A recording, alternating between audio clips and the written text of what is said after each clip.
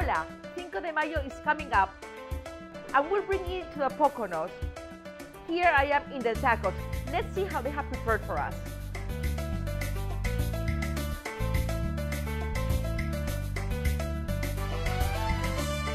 How are you preparing for Cinco de Mayo? I guess you're ready. We are ready right here at Del Tacos for Cinco de Mayo. That's right. So what have you prepared? What are the special dishes for this day? We had a taquiza right here, our special taquiza, which is 30 tacos.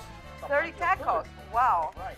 Mexican pork chops, pozole, chorizo tacos, and elote. Elote. Cheese on the cup.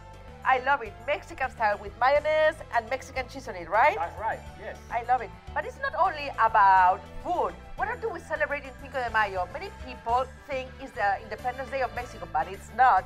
That's right. It's not Mexican Independence Day. It's a battle between the French forces and Puebla, which is a state of Mexico. The French tried to take over the Mexican land, but we beat them. You beat them. And right. Here in the Poconos, we celebrated it with food and culture. We're bringing the Mexican culture to you. Come and celebrate with us.